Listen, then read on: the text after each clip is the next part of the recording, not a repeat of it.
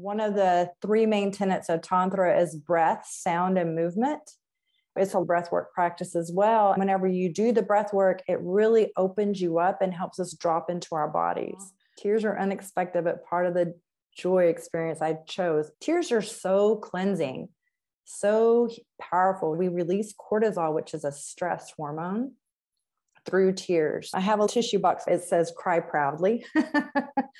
And it's really important that we let those, and we can have happy tears that we hold in so much, and tingling, having more sensation. Tantra allows us to tap in and really connect and stop approaching sex, lovemaking, connection just from our minds, trying to make things happen, or the performative aspects of sex.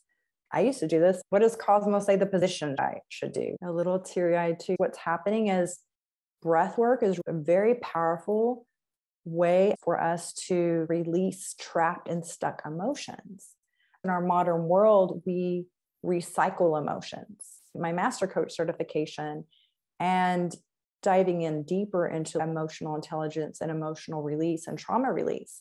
Often we can be angry or sad or in a moment that we just suck it up because maybe we're about to, go to work and we're just dealing with it. And we repress it and suppress it. Repression and suppression lead to depression. The antidote for that is expression. We can be fully expressed. We can release those things. But those recycled emotions are just staying trapped. And that's where, as a nurse, I would see a lot of people would have illness is just disease. It's dis-ease. It's feeling those trapped emotions that we have for so long. Emotions are just energy emotions. So you're moving energy. You're able to let those emotions come out through these practices. That's really beautiful. Tantra is a sexual healing that Marvin Gaye would sing about.